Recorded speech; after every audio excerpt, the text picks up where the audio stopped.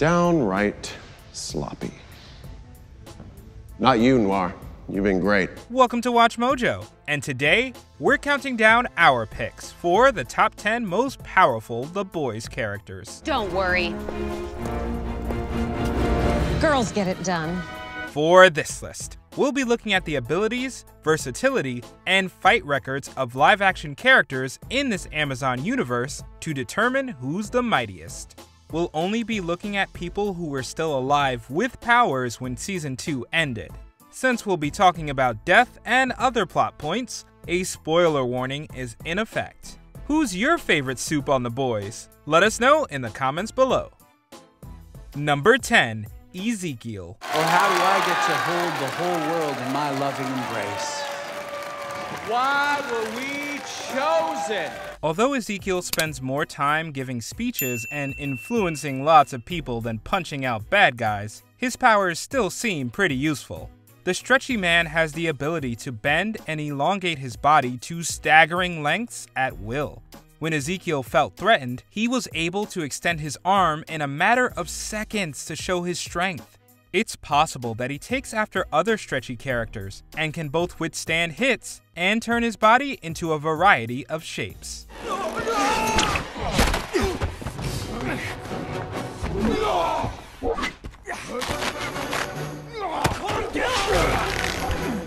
Since Ezekiel hasn't fought a lot on screen, it's hard to say how well the stretchy hero would do against his peers.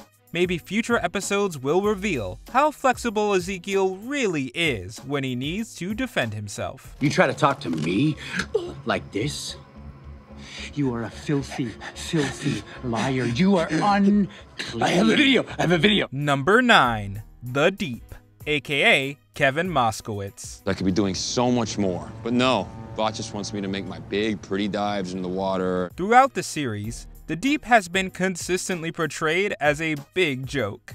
However, he does have more than enough power to intimidate the average human.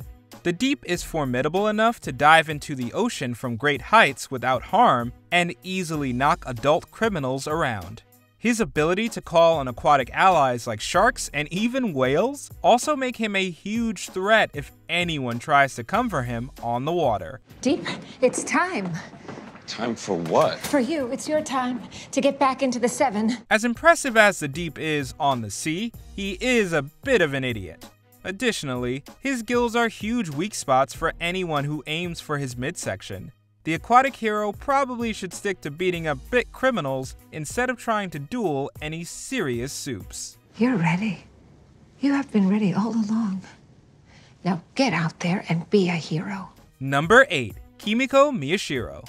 Most people would be lucky to survive a cage match with Kimiko for more than a few seconds. After being mistreated and experimented on, Kimiko gained the power to strike back at anyone who messes with her with brutal and overwhelming strength. Even if an opponent could manage to wound Kimiko, they still would have a hard time keeping her down. She can heal from fatal wounds within minutes and jump right back into the fight. While Kimiko is great in close quarters, she has trouble against people with long-range abilities and tranquilizers. She's also lost to several members of the 7. But Kimiko's regenerative powers and strength are more than enough to keep her in most fights. Girls do get it done. Number 7. Annie January, aka Starlight. You should look away. Sorry? You should turn away from the camera and you should close your eyes or else I'll blind you. There are plenty of reasons this heroine was nominated to join the Elite 7. She's been training for years, can lift cars, and can recover from superpowered hits quickly. But what really makes Annie shine as Starlight is her ability to turn electricity into flexible light attacks. Hey! She can use her projectiles to push enemies back or disorient them with her bright blasts. Even early on in her professional hero career, fighters like the Deep were intimidated by what she could do. Although Starlight doesn't have a ton of wins against other Supes, she has a varied set of powers and a ton of determination. The Radiant heroine isn't someone you want to underestimate. Miss, do me a favor and shut your eyes. Number 6. Cindy. Despite only having a small role in Season 2, Cindy made a huge impression. Hey, Cindy. Let's be cool. Okay? The mysterious young woman has extremely powerful telekinetic powers at her fingertips. With just one hand, she is able to completely destroy a fully grown human being. Cindy can also rip steel doors off their hinges with little effort. And while it seems like an opponent could stop her by preventing her from using her hands, that's much easier said than done. Neither bullets nor a blast of the powerful Stormfront's lightning were able to keep Cindy down. The limits of her abilities are still unknown at this point, but if she continues to hone her powers, this kid could become a more dangerous telekinetic Supe than Kimiko's brother was.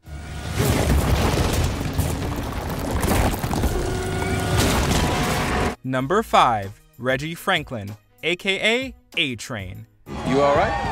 Huh? Yeah, I'm good. I'm fast, baby, like our roll, you know? You look wired as hell. If an opponent blinks for a second, the Seven's resident speedster may take them out in an instant. This massively quick man can reduce objects and even ordinary living beings to dust if they get in his path while he's going fast. That's not to say that Supes have an easy time taking him on either. Look at A-Train! Hey! Not only did A-Train run miles around Kimiko, but he was also able to dodge Starlight's quick and effective light blasts. The speedster might have actually beaten the bright heroine if it wasn't for his heart condition.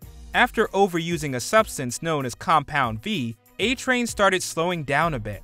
While he might not be the speedster he once was, he can still wrap up a fight pretty quickly. Well, you know me. I'm always in the game, but I'm too fast to catch. Number 4. Victoria Newman. Admittedly, fans still had a lot of questions about Newman's extremely threatening powers by the end of Season 2. Look, I have a daughter. I'm worried about super terrorists too. The series suggests that she has the ability to cause people to lose their heads with nothing more than a glance. Although Newman mostly targeted regular humans, she entered a new threat level when she took out Shockwave, a speedster who might be faster than A-Train. Mr. Butcher here has fought Vought harder than we ever have, but I would like a turn, if we can trust each other. After that incident, she continued to impress when she fought a strong Supe. Newman was able to both take hard hits and cause explosions in an instant. Since she does need to see to make her powers work, opponents can stop her if they cover her eyes. Newman's mind-blowing powers are difficult to beat if you don't know what's coming. They know you're here? I haven't told him yet. When can you start? Number 3. Black Noir. Black Noir. We haven't properly met yet. I'm Starlight. Black Noir has one of the most impressive resumes of any Supe on the show. This master of stealth has gotten the drop on quite a few people throughout the series. When Black Noir catches them, his incredible fighting skills, super strength, and reflexes make him a nightmare to beat. And to top it all off, he can take explosions to the face and then immediately continue his mission like nothing. Black Noir has either executed or come extremely close to ending the lives of at least 3 superpowered people. Unfortunately for the Dark Hero, anyone who knows that he has a tree nut allergy can incapacitate him pretty quickly. Was that an almond joy? He has a tree nut allergy. In literally any other scenario, Black Noir is practically guaranteed to take out his target. Black Noir's here. What? Wasn't us. We were cautious. Number 2. Margaret Maggie Shaw, aka Queen Maeve. I'm tired of the red tape and the deep state bureaucrats. If the people want us in the armed forces, the people can order Congress to do it, am I right? As soon as we saw Maeve utterly wreck a speeding truck by just standing still, we knew she was one of the most formidable heroes in the universe. There isn't much that a regular human can do against the extremely durable and wickedly strong Supe except beg for mercy. And Maeve's record against other superpowered people has been excellent too. Hey, crowd. Not only was she able to smack Stormfront around, but she easily restrained Black Noir and successfully exploited his weakness. She's also pretty good with a sword. Although she sometimes struggles to stay motivated, she's virtually unstoppable when she gets focused on a goal. Maeve's tremendous abilities and extensive combat experience make it clear why most people consider her to be royalty. You're gonna stop hunting Starlight. You're gonna leave me and Elena alone. Or I release this. Before we continue, be sure to subscribe to our channel and ring the bell to get notified about our latest videos. You have the option to be notified for occasional videos or all of them. If you're on your phone, make sure you go into your settings and switch on notifications. Number 1. Homelander.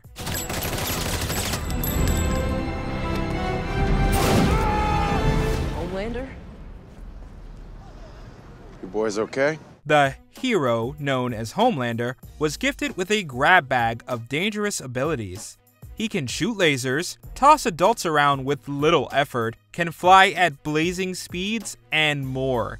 Trying to stop Homelander with weapons is pointless because he's invulnerable to everything from bullets to explosions. Where's my son? Even if an opponent knows that his heightened senses can be used against him, there's still no way to take him out. Most Supes are rightfully too scared to raise a hand against Homelander. The only person we've seen that may stand a chance against him is his young son, Ryan Butcher. But until that boy grows up and gets a handle on his powers, Homelander is far, far and away the most powerful being alive. All right, everyone, it's all over. It's all safe. You're all gonna be fine. Do you agree with our picks? Check out this other recent clip from WatchMojo, and be sure to subscribe and ring the bell to be notified about our latest videos.